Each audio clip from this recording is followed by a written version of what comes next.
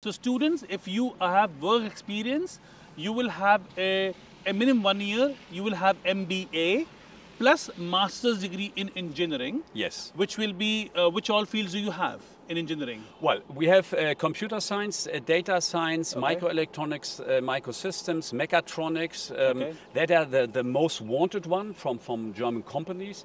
We also have chemical and bioprocess engineering and environmental engineering. That are the English programs, and there are more to come.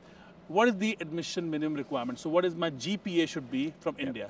So the GPA, what we are looking for as we are a top university and we are looking for top applicants, students, we expect a GPA of 80% or more. So Okay. that's the hurdle you have to take.